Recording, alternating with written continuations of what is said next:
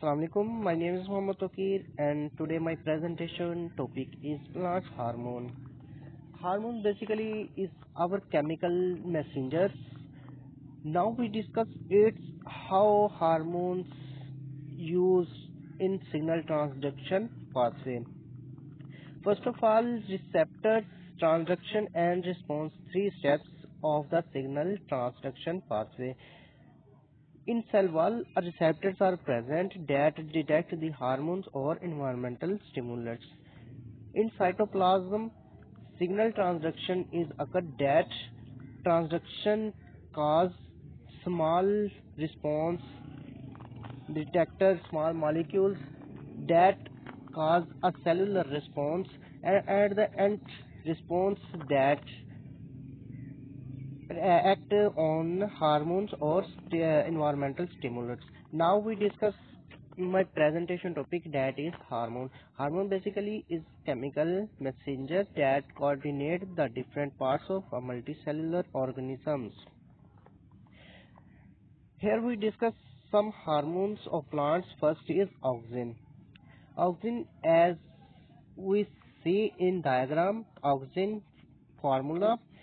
This hormone increases the concentration of H positive ions in the primary cell wall that activate the enzyme that loosen cellulose fiber.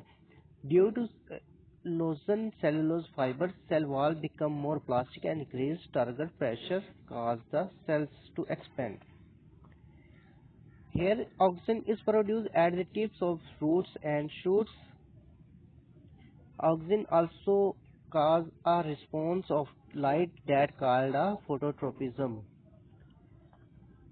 Second here plant hormone, that is gibberellin. Gibberellin basically is a group of plant hormone that like auxin promote plant growth. Gibberellin, 60 plus types of gibberellin are present and abbreviated as GA1, GA2, etc. They synthesize in young leaves, roots and shoots that transport to other parts of the plant. Gibberellin basically produced in the roots and transported to shoot tips interact with auxin to stimulate shoot growth. As the gibberellin produced in roots, they move upward on the shoot tips and interact with auxin that cause the shoot's growth. Gibberellin also increase the development of seed germination, as we seen on this picture. Here is some grapes. First, with the help of gibberellin, on applying gibberellin enzymes on fruits of grapes, the size of grapes increase.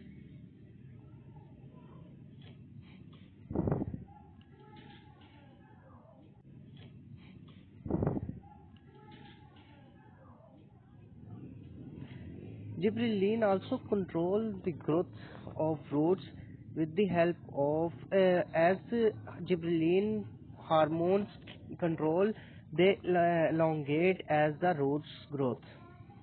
Third is our cytokinase. Cytokinase is a group of hormones that stimulates cytokinesis. Cytokinesis is a process of cell division. As we look on a huge big trees and a small newly leaves on trees, this process is called cytokinesis. Second process also occur with the help of cytokinase, that is organogenesis. Organogenesis is a simple intuitions the direction of organ development. For example, the relative amount of cytokinase and auxin determine whether roots or shoots will develop. Means with the help of cytokinase we determine roots or shoot development and the direction also. Fourth is our hormone, that is ethylene. As we know, ethylene is a gaseous hormone that promotes the ripening of fruits. In bananas and other fruits, We use ethylene artificially and naturally to ripe the fruits. Ethylene also involved in the stimulating the production of flowers. Some flowers need this hormone to grow and produce a lovely flowers. In addition, ethylene combination with oxygen inhibit that aging and dropping of leaves also occur by ethylene. Fifth is abscisic acid. Abscisic acid, also known as a growth inhibitor, they promote stimulator closing during drought stress. When drought stress is occur, the abscisic acid promotes stimulatal closing. It also promotes the leaf sense called aging process when plants go dormant for winter. Abscisic acid promotes seed dormancy and inhibits early germination. Dormancy in these seeds is broken by an increase in gibberellin or by other mechanisms that respond to cues such as temperature or light. With the help of temperature and light, dormancy in the seed is broken by an increase with the help of gibberellin. Here is hormonal functions. First is phototropism. Phototropism is the plant's response to light. As we look on this diagram, when sun is rise from right side, uh, when sun is right side, the plant face like sunflower, for example, they change the position and response to the light. Second is gravitropism. Here is the response to gravity by stems and shoots. Both oxygen and gibberellin are involved. If stem is horizontal, oxygen produced at the apical meristem move down the stem and concentrate on its lower side. Growth of the flower side is greater than that of the upper side and the stem bend upward. That process is called geotropism or gravitropism that increase the growth of plants upward on the sky. Third is next year photoperiodism. Photoperiodism basically is the response of plant to change in the photoperiods. As we know, some flowers grow very well in day mood, or some flowers produce such hormones that increase the growth of plants in night mode.